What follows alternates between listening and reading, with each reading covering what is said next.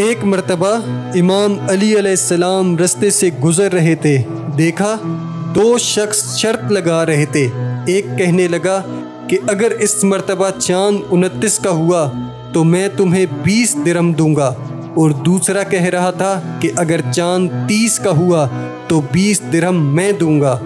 جیسے ہی امام علی علیہ السلام نے یہ دیکھا، امام علی علیہ السلام قریب گئے اور فرمانے لگے، اے بندہ خدا، جس چیز میں شرط لگائی جائے وہ جوا ہے، اور جوا حرام ہے اور اللہ کو ناپسند ہے۔ میں نے اللہ کے رسول صلی اللہ علیہ وآلہ وسلم سے سنا کہ جو انسان جواری کی صحبت اختیار کرتا ہے، اللہ اپنی رحمت سے ایسے انسان کو دور کر دیتا ہے، اور یوں وہ نفسانی خواہشات اور دنیا میں گرفتار ہو کے اپنے ہاتھوں ہی اپنی تذلیل کرتا رہتا ہے۔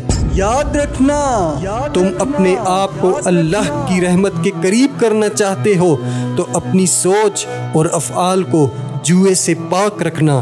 اللہ تمہاری زندگی اپنی رحمت اور برکت سے بھر دے گا۔